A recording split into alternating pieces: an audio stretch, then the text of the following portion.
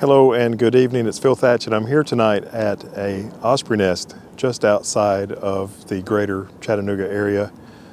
And the osprey come here and do their thing every year.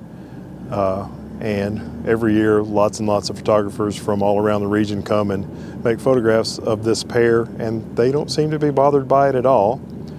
And so once again, for I don't know how many years in a row I've come to this spot, but once again I'm here and making a little video and a few photos of the osprey as they get this nest together. Heather's guarding my tripod for me, and what I'm using is the 500 f4 and the 1.4 teleconverter, the FTZ adapter, and the Z6. I'm using that for video, and as soon as I got set up, the male came and landed on the female, and they practiced what they need to be doing soon before he flew off again. And then I made a few stills of the female.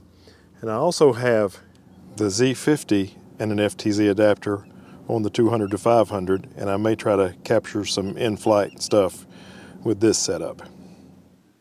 A couple of weeks ago, my Z50 fell off the car, and I think Heather was trying to make sure that I didn't drop my Z6 and the 500 f4.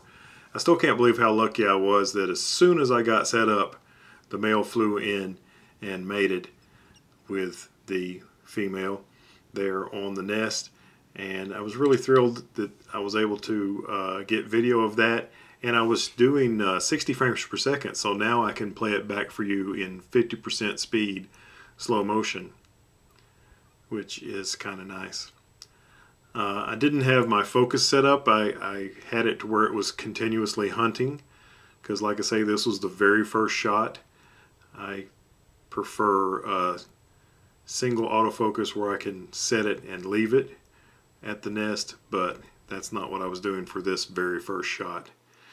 Here is a Z50 photograph with the 200 to 500 f5.6 of the female on the nest, looking regal and majestic.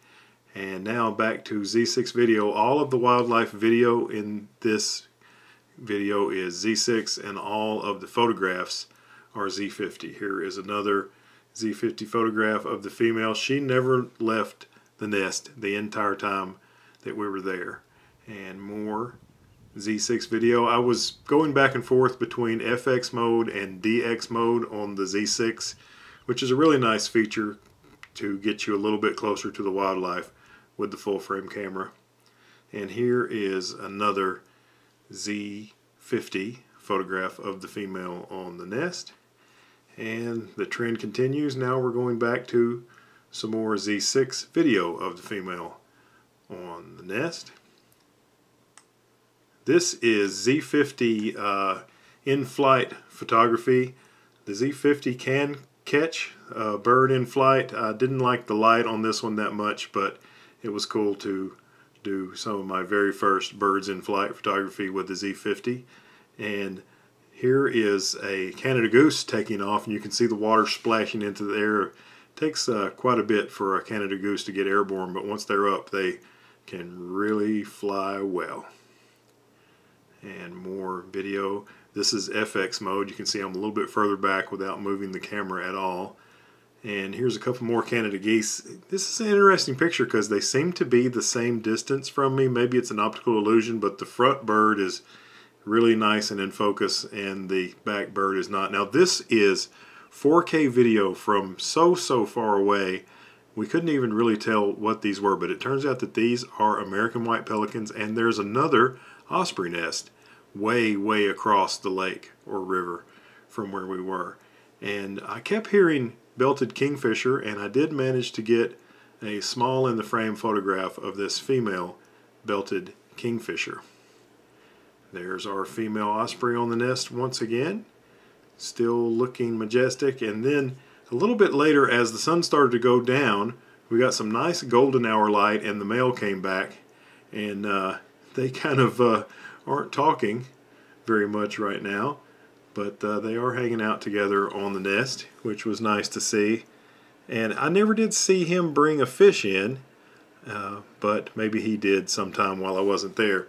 And then Heather got to looking around, and she spotted this American bald eagle adult way, way, way far away in this tree, but I did get some video of it before it flew off. And then we met a friend at the area. This stray dog, I don't know if it was a stray, it didn't have a collar, but it was beautiful, had really beautiful eyes, very sweet female, and I visited with her some. And before I say my goodbyes, I'll play the mating clip one more time, because that's definitely the highlight of this video.